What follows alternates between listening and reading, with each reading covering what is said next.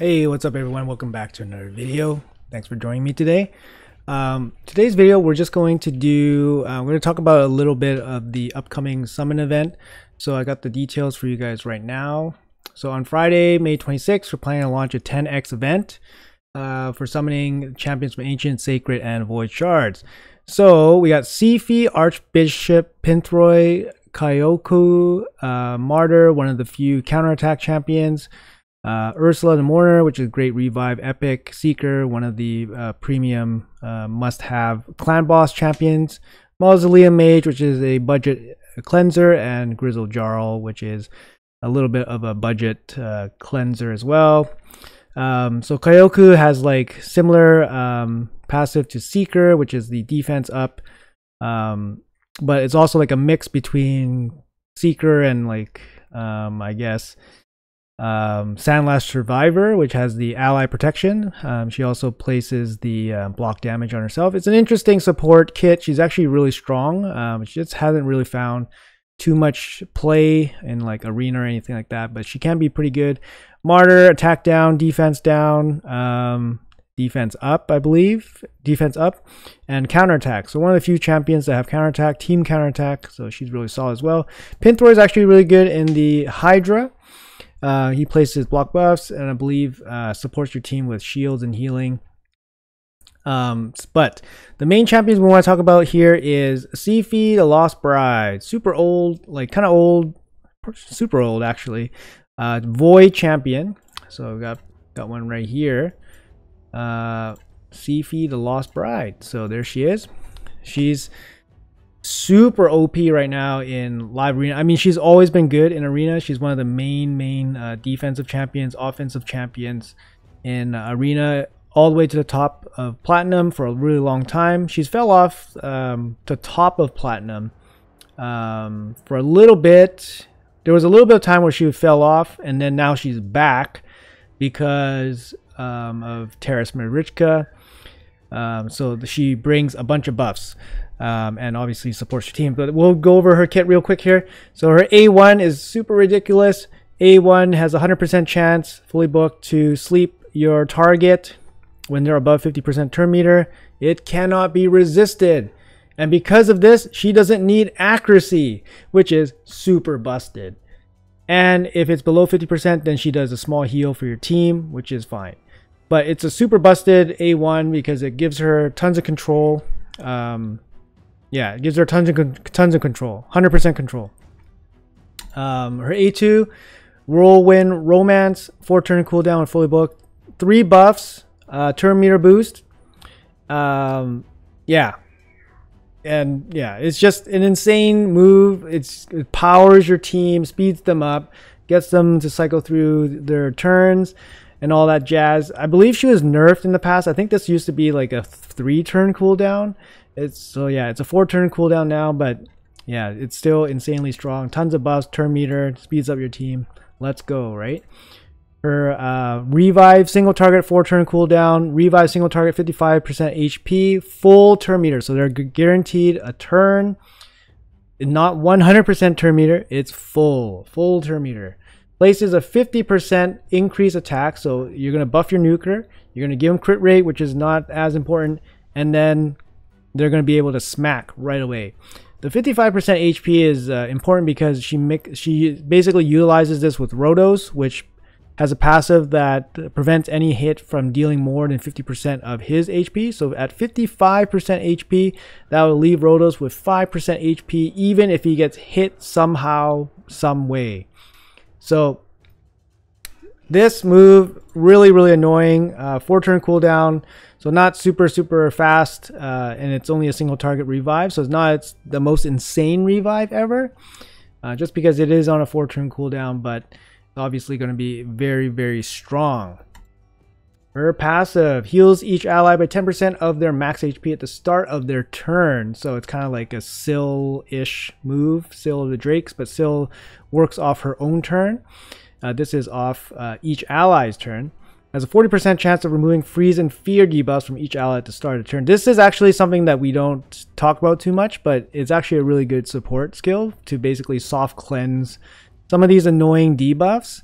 Freeze and Fear, although not super common, can come into play. For example, like Terrace can fear you, and yeah, and you know, Freeze, obviously not very common, but you know, against people that use Frostbite set or something cute like that, then obviously this can be helpful. And then it mixes really well with Rotos because it fully cleanses him at the start of his turn if they're on the same team. So this is actually huge, making Rotos basically unstoppable when paired together. And Aura, 80% resistance in all battles. Very, very strong. One of the strongest res in all battles auras. Good HP, good defense. Insane top speed, 114. Comes with a little bit of resistance as well. In the super stacked Undead Horde faction. So Siphi, we're getting a 10x. We're getting a 10x Siphi on Void Shards coming up on Friday. Is she worth pulling? Of course, she is an excellent champion. I'll show you guys my Siphi. I recently rebuilt her. That's kind of why I'm making a video too, and it kind of just lines up with this upcoming 10x. I recently rebuilt her. I made her fast in a 4-piece stone skin. This is as fast as I can make her with the current gear that I have. I didn't want to remove the gear from my Arbiter, and here's the reason why. Some people might be in this position where they have Siphi and Arbiter, and they're trying to choose which one do I give my best gear on. Basically, they do kind of the same thing. They boost your team. Arbiter is a little bit easier to use because there's more attack-based nukers. She's a speed lead by herself, but Siphi is also a very good speed lead, and Siphi actually has a higher base speed than Arbiter at 114 versus 110. So she actually has a slightly higher base speed. This comes into play when Lore of Steel, things like Lore of Steel, you know, obviously increase your base speed multiplier, and you know, speed sets and stuff like that. They add up a little bit. So Siphi will have the edge with the same gear compared to Arbiter. So Siphi has potential to be faster. But Arbiter is a bit easier to use because she comes with her own speed aura for the arena, and there's more attack-based nukers. So if you have the question of Siphi versus Arbiter, you basically have to look at your nukers and see which one you have available. Is your best nuker a defense-based nuker? Then go with that. If your best nuker is an attack-based nuker, then go with Arbiter. So for me, my best nukers are attack-based nukers. So I'm still stuck with Arbiter for now. And the speed lead actually comes in handy as well because I don't have to use another speed lead champion. So that's why my Siphi is actually not in my fastest gear. She's actually in a 4-piece stone skin gear. 4-piece stone skin basically just allows her to get a turn. Her turn can be used to sleep a enemy minion. It could be somebody like a warlord or a Yumiko. Or it can help boost my team, for example. So I just wanted to give her her turn for sure. Another popular set is protection set because she gives so many buffs. You can have a pretty good chance at protecting your buffs when you gear her in protection set.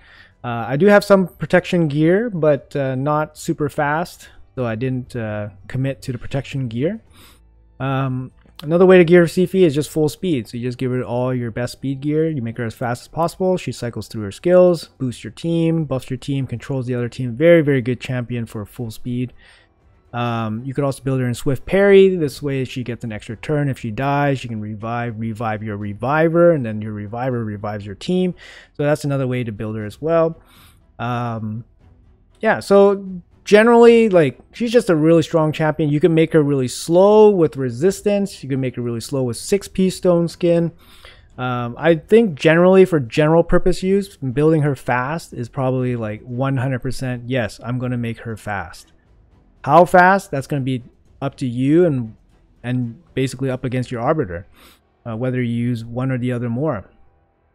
So yeah. Anyways, so for me, yeah, so this is my Siphi. I got 4-piece stone skin. She's 354, which is just faster than my Warlord, so I can boost him up. Yeah, masteries I got basically like reviver masteries, so you end up with timely intervention to speed her up when basically your team's in trouble. Spirit haste, speed her up when people are dead. Lasting gifts to extend duration on her buffs. Lore of Steel for increased stats. And then these will boost her her heals, and then you get extra turn meter here to speed her up again. So yeah, these are my masteries for mainly arena. I only really use her for arena. She can be used for clan boss. Yes, she can be tuned for clan boss, I suppose. And for Hydra, I found her not super effective. I don't really use her for Hydra at all, but I know like in less, more limited roster, you could use her. You know, she brings a lot, healing, boost, all the buffs and so forth, but she brings no damage, so she's purely for support. And her single revive is not as good in Hydra. Obviously you want a team revive in Hydra, but she's still going to be very serviceable there as well. All right, okay, so let's quickly jump into a couple battles here. I'm gonna make I haven't made a team yet, so I'm just gonna make a team, and then we'll jump into some battles. I'll be right back.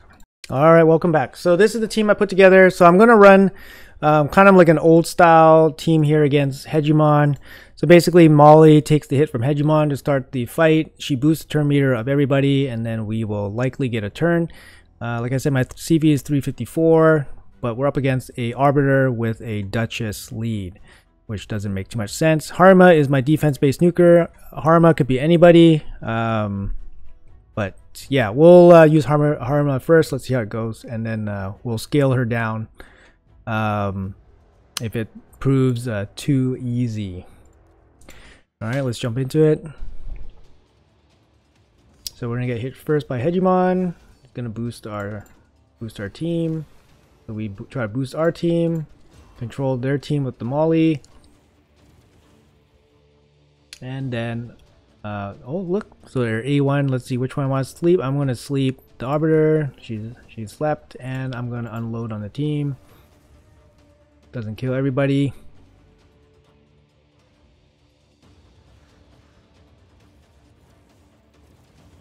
And doesn't matter, everybody's provoked.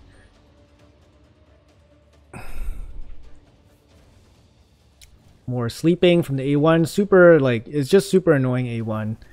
The A1 like makes her kit like that much stronger. If she didn't have the A1, she'd definitely be much weaker. Okay, let's do this one. This one we're gonna get outsped, right? Most likely. Arbiter lead with an Arbiter.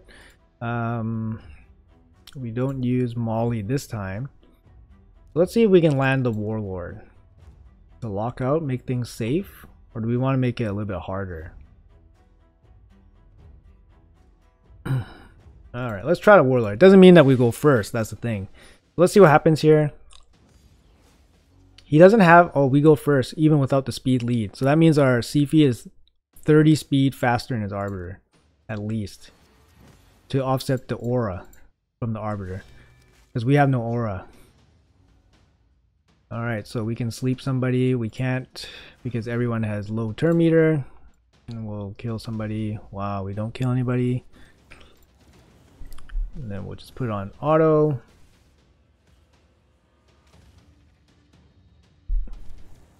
Yeah, so having a fast CV is going to be really good, especially in live arena, because you're not guaranteed to have a speed lead all the time. So just having a fast Siphi will help you get a turn. Even with the speed lead, you might still be faster than them. Like for example, this case, this opponent has an Arbiter lead, but my Siphi is still faster than their Arbiter with an Arbiter lead. So, you know, and it actually happens quite a bit in arena, because your teams are not going to be perfect in arena. So jump out. Like this team would be very tough. It'd be hard for Harima to actually kill them. Alright, so in this team we're gonna get locked out, and then bad things are gonna happen to us, especially with the Valk. So you still have to be like a little bit selective of what you're doing. Let's look for another fight. Let's do this one. Let's fight this one. Okay, same kind of idea here. We're gonna go, I guess we're gonna go first again. Yeah, we're gonna go first again. So here you actually have the option to A1 sleep somebody, or you can full buff. So if we buff, it looks like the Cirrus might actually get a turn, but I think if we turn meter boost, the Warlord will get a turn. Okay, so there it is. So I did see that the Terminators were getting kind of close. So that means Cirrus could have had a chance to go first. So if we buff and she stripped, it would have been not so nice for everybody. Okay, and then it's kind of over from here. I think I'll make a team that is slightly less impressive. So, all right, I'll be right back. Okay, so here's my Siphi with a speed lead. We're gonna bring some debuffs here, and then here's my defense-based nuker. We're gonna bring some debuffs here because they don't have sheep going on, so we'll just play around with this team a little bit. It's kind of like an unconventional team, but it's a free champion, 2 fusions, and Siphi. So I guess it's maybe more attainable, I guess. You can definitely use like Cirrus instead of Ramontu. But my Ramontu is geared in Stone Skin, so he is well geared for this, and they will be protected from the Siphi and Tormund, at least for a little bit. So let's jump into this. I have no idea how it's going to go, so let's see what happens. So they go first. So kind of wanted to show what would happen if we lose the speed lead. All right, we get the AoE going on, and then we use Helicath's busted block damage move. Okay, since they have no strip, it's going to be really hard for them to deal with. There it is. There it is. As long as you have the block debuffs going on with the shield, it's can't really do anything about it. Okay. Nice. Helicath's the nuker in this team, so and now I can lock down the Siphi. You see how strong the Siphi's A1 is? Absolutely like disgusting. Disgusting.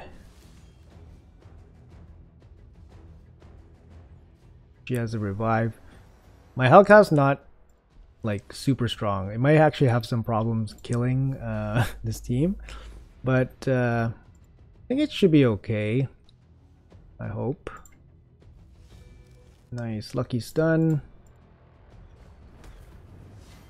Nice. All right, get the block debuffs up. Can we kill somebody? Okay. So remember, sleep. Sleep. If you interact with them while they're sleeping, they wake up. So not always the best debuff, but it's good in a. It's good if you have a lot of the sleep debuff, of course. So let's get the block debuffs back up.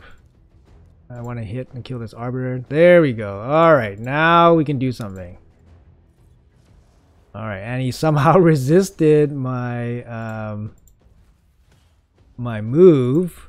I don't know how that happened. Okay. That means we have to kill the second body. But basically, this is kind of what happens. So, set it on auto. But as you can clearly see, like Siphi is just the engine for this team, powering them up, using the A1 to control their support champions like Arbiter and Siphi. And then we used a non-traditional defense-based damage dealer in Helicath with basically not even, like barely even damage gear. I wouldn't even say it's damage gear. So I'll go over some of the champions real quick. We can just have a quick look. But anyways, hopefully this showed you guys a quick snapshot of how good Siphi can be. Siphi is obviously insanely good with Rotos. And of course, like I can show you how good she is. Let's see here. So here's my Hellcath. You know, he wasn't even geared in damage gear. So this isn't even my proper Hellcath. So this is what he was geared in. This is what he was geared in. And yeah, all this stuff doesn't really matter because it's just my arena stuff. But this is my Siphi, and then this is my Hellcath. A little bit of a surprise there, I guess.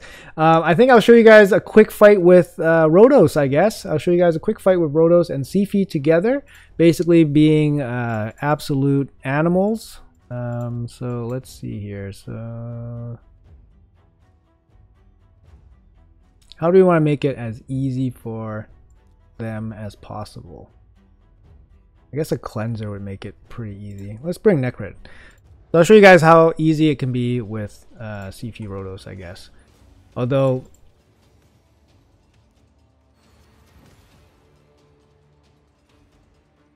Although it's probably just like my Rotos just running the show here, right? There's Siphi with the A1 controlling everything. Probably could have just slept Mithrala there when it was off auto.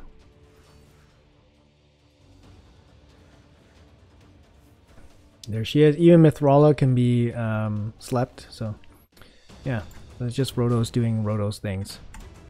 But basically Rotos cannot be controlled when they're on the same team as Siphi. Anyways, folks, hopefully you guys enjoyed that video and a quick showcase on Siphi the Lost Bride. She's incredibly good. Good luck if you guys are pulling for her. She is worth it for sure. And yeah, hope you guys enjoy. And I'll see you guys in the next video.